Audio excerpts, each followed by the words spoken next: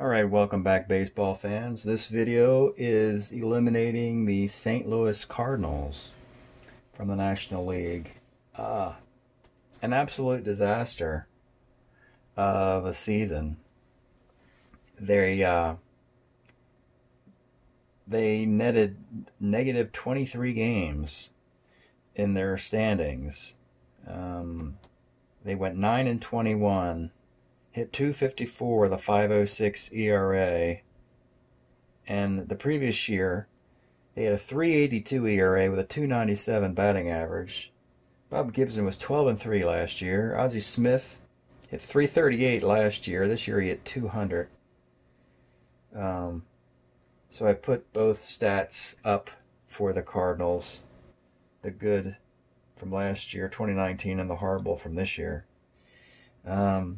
So the next step, of course, is to eliminate the Cardinals. So we go through their stack here, and we look for the Cardinals from 1984, and we remove those. That would be Wally Backman, Bruce Sutter, Holtzman, Taylor, Washburn, Gibson, Bob Lacey, Tom Waddell, Dave Rucker, Keith Hernandez, Simmons, Torrey, Flood, Berta, Sadakis, Willie McGee, Ozzie Smith. Javier sticks around, as is Dave Duncan. So these are the guys who stick around. And first thing we do is we want to find out if any of these Cardinals had a career that began as early as 1972, which the league will be in next year, to see if I can go back in history and bring them back. Ozzie Smith, no, he'll be done. Willie McGee, no. Hernandez, no. Rucker, Waddell, Lacey, Bruce Sutter, and Wally Backman. So no, none of these 8 Cardinals will be back. They'll all be retired. So we'll see which 12 Cardinals will come back next year.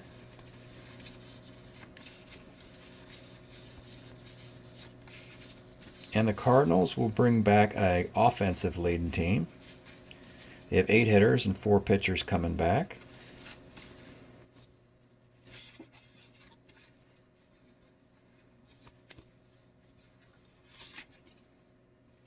So they have 2 catchers, Simmons and Duncan. They have Joe Torre. So it seems to me that Joe Torre won't have to catch next year. He can catch, but you already have Duncan and Simmons. So Torrey's future next year looks to be their third base or first base, but you like the flexibility there. Javier is playing second.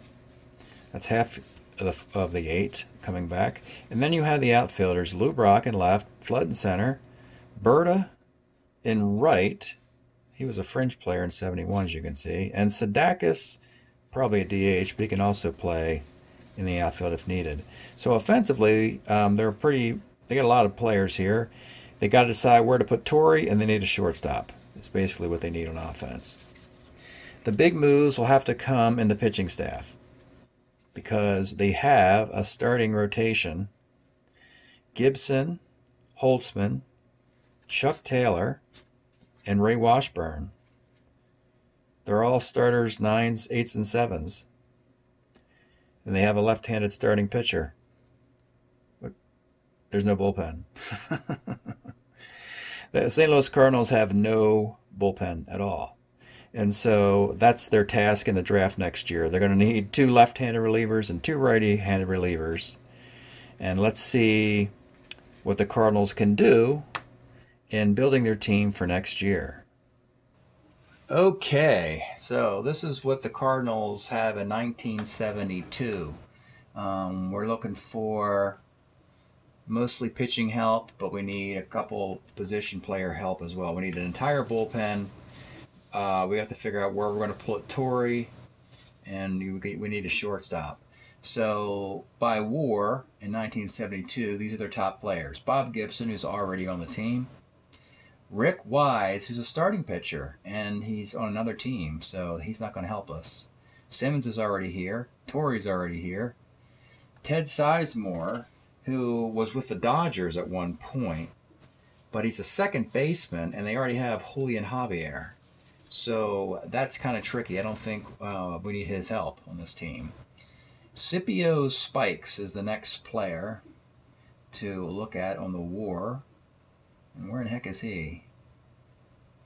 Well, he's a starting pitcher too.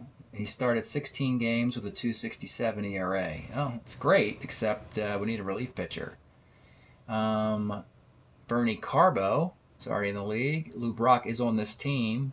Matty Aluzin on a different team. Joe Haig. It doesn't look like they're going to get much help from this Cardinal team of 72. Maxville's a shortstop. He's already in the league someplace else. Well, it's going to be tough. Diego Segui, he's already in the league. Mo Drabowski pitched only 27 innings. Question marks. They may have to go the free agency route. They don't seem to have it in-house in 1972. Let's go back to 1971 for the Cardinals. There's Torrey again and Gibson. Carlton. Well, we know what happened. He went to Philadelphia in 1972, and he won a bazillion games for the Phillies. Lou Brock, Simmons, Alou, Reggie Cleveland, Frank Lindsay. Let's see if Frank Lindsay can play in the rotation. He's a decent. Yeah, well, Frank Lindsay, he's a good relief pitcher. So I think him and Don Shaw, they're both available. And Mo Drabowski again. So there's some relief help here. Still no shortstop. And as far as cornermen goes, it's Joe Haig, who didn't do much. Let's go back to 1970. Again, you're going to see Gibson and Torrey quite frequently in these lists. Jerry Royce. A very, very young Jerry Royce. He wasn't that good. Sal Campese. That would be a nice pitcher to bring in a 2.92 ERA. His whip was kind of outrageously high. Look at that.